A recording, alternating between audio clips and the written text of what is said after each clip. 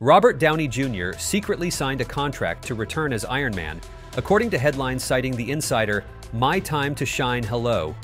Dozens of media outlets picked this up, but of course, it's nonsense. However, it's nonsense based on logical thinking. Upon leaving Marvel, Downey stated that he wanted to try his hand in big cinema, the pinnacle of which is the Oscar. Hence, now not constrained by the Academy's limits, he can act in high cinema and still collect money from Marvel. This leads to renewed hopes for an epic comeback of the actor in the near future. For the next few minutes, we will refrain from making loud statements and suggest simply looking at what Downey himself says about how the old man is living and how he is doing. There's much to talk about, as the actor candidly discusses in the Oscar promo campaign of 2024 that he generally does not discuss personal matters, emotions, and events so much that he might leave an interview if these topics are touched upon during Marvel's promo tours. Robert has always been explosive. A step left or right could lead to shooting a journalist and getting on the superhero's blacklist. In a personal interview, the actor gives himself previously choosing the publication. The first occurred in 2019, immediately after the release of Avengers 4. Contrary to popular belief, Robert stated that he was not looking forward to leaving Marvel, but rather feared it. Transitions between life phases break people. Then, he did not comment on his departure and emotionally added that he is not Stark, and it is precisely what made the public see him as Tony Stark.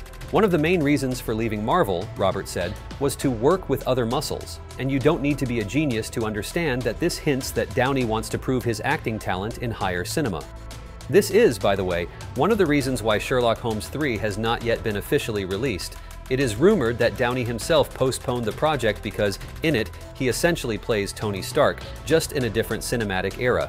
The Academy does not like this, so Robert postponed the trilogy to play in an open game, and popcorn did not stop critics from giving him an Oscar.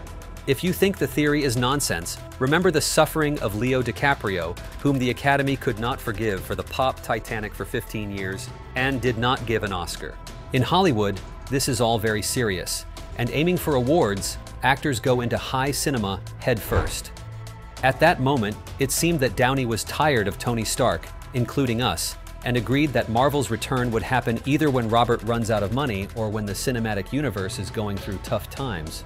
However, in a podcast in January this year, Downey suddenly turned everything around. The actor stated that his acting work as Iron Man was incredibly strong, but went unnoticed due to the genre. This started everything because it turns out there was no anger or fatigue from the character for Robert, only anger at critics and audiences who did not let him close to serious awards. Considering the Oscar he received, this changes everything, because now any of Downey's films will boast an Oscar-winning participation. At the ceremony itself, Downey behaved exactly like Tony Stark, with pomp, epicness, and even a kick. The actor seemed clearly rejuvenated, and at the Oscars, he looked as if he was about to pull an iron suit from his backpack in an interview in 2019, where Robert said he is not Stark. It was hard to believe at all. The actor just wanted an Oscar, and he got it. There are no moral restrictions on returning to popcorn cinema anymore, and neither are there for other projects. A couple of years ago, when we checked Downey's life, his career seemed jam-packed. Now it's a rolling field of movies and series at work. Robert has exactly 3, 2 of which are fully ready. The first is a black comedy, Sympathizer, where Downey will play several roles and is likely to collect a bunch of awards for series' next award season. The second project is Sherlock Holmes 3, which they still have not started shooting. The third project is Star Weekend, directed by Jamie Foxx. It has also been shot, but the film got into a small issue, which incidentally is a close friend of Downey's. Partly, it was because of Robert that he was taken for the role of a Mexican, which caused indignation in the studio and was not suitable. Jamie also stated that this is just one of several dozen potentially dangerous jokes, because of which the studio postponed the fully ready film on the shelf and does not want to release it. Fox compares the project to Soldiers of Misfortune, which in 2024 was also refused release by everyone. Overall, it's a long story, and ours is that there is simply nothing for Downey to do. His schedule is as clear as a baby's tear. Therefore, insiders are inventing news about the contract with Marvel because there are no movies at Robert's. It's silly to believe these news because the lack of work at Downey's is not a bug, but a feature. Robert specifically waited for an Oscar to receive fat offers both from the blockbuster studio and from high directors like Quentin Tarantino, who loves Oscar winners. Interest in Downey is there and there. Actors have been knocking from DC for 15 years, where J.J. Abrams told about a nearly concluded contract at the time for the role of Lex Luthor. On the other hand, Christopher Nolan has revealed that many of his authoritative colleagues are trying to get Downey in films that will compete for an Oscar in the future. In general, in the next couple of months, Robert will definitely announce a couple of projects. But what about Marvel after all? Here, everything is super interesting because during a joint interview with Nolan for the portal Verre, Robert was asked about DC and he suddenly stated that he cannot talk about studio characters because of Kevin Feige. Downey will die down. It is clear from the cinema that the actor meant as a face of Marvel, he is forbidden to promote DC in any form, even in the form of a simple mention, because from his mouth it sounds like advertising. The only question is why the heck, because Downey's contract with Marvel supposedly ended 5 years ago, or even in 2019, Robert was forbidden to talk about DC with a 10-year reserve. Either Downey has a new contract that has not yet been announced but is already in effect. The second option was chosen by all insiders, but we do not particularly believe in it, not in vain.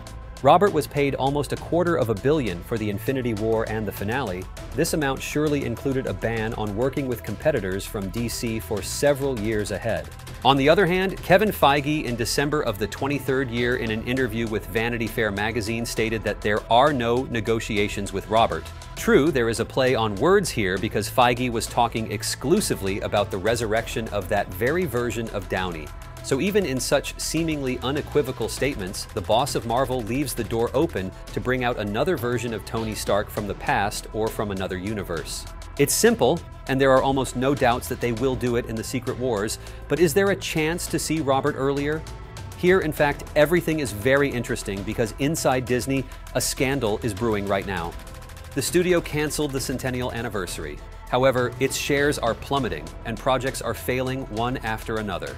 To save the ship, Bob Iger returned, who has already announced the return of Disney to its roots, but he has rivals. The main billionaire, Nelson Peltz, one of the largest shareholders of the Mouse House, is trying to get a place on the board of directors and in the management of Disney under the slogan that everything by the current management has been successfully spent and radical measures are needed. Who is right and who is guilty is not our business. Our business is to state that there can be no talk of any clear plans at Disney and accordingly at Marvel. The management is experiencing active debates. Already began canceling to hell with half of Kevin Feige's hypothetical projects and instructing to focus on old good blockbusters. Pelt does not lag behind, and for both, it would be a gift of fate to get Downey Jr. back at any cost. The leaders surely understand that his face is the simplest way to earn $1 billion at the box office. Thus, in the near future, everything in the superhero world might change greatly, especially since the equation includes another person, Tom Cruise, who recently stated in an interview that he would consider any superhero role if given a good script, which brought the community back to 2007 when Cruise almost played Iron Man instead of Downey Jr. It went so far that Robert himself had to comment on the situation in February 2024. He confirmed that Cruise was indeed the studio's first choice, and he only got the role because Tom refused, and Kevin Feige added that they only disagreed on the salary, all other points had already been discussed. But the emerging superheroica could not afford Cruise's demands. Now it can, and Tom could also become a magic wand in the backstage fights of Disney bosses, whether Iger or the new management. They want to see A-list actors in the cinema from the studio. Hence, the star cast of the Fantastic Four in the form of Tom Cruise, who will play a variant of Tony Stark, too obvious a choice. So, as ironically as it sounds, Robert Downey Jr. also has competition, and the coming months will be very interesting because whatever gets decided will be decided soon. One of the pillars of Marvel's success is confidence in tomorrow and a clearly outlined list of future hits. Currently, this is not available, but after the struggle for power at Disney ends, the first thing to be determined is the schedule. And there are no doubts that Downey Jr. will play an important role in the discussions of the schedule. What do you think? Should Robert return to popcorn cinema? Or is it better to delve into serious cinema and continue to collect awards? Leave your opinion in the comments, and that's all from us until new meetings.